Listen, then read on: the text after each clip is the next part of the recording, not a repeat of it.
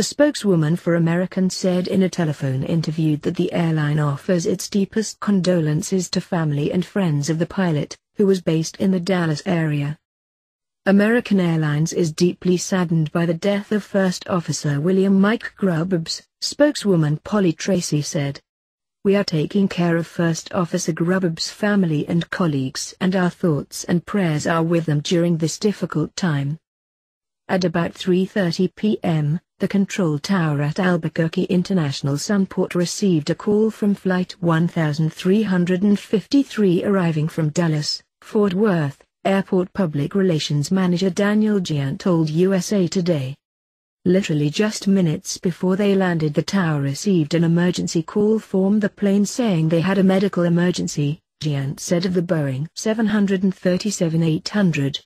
It did land without incident. The plane landed safely and medical rescue met the plane, Jiron said. According to the Flight-to-Air flight tracking website, the flight left Dallas, Fort Worth at 2:51 p.m., 4 minutes early, and arrived 12 minutes early at 3:37 p.m.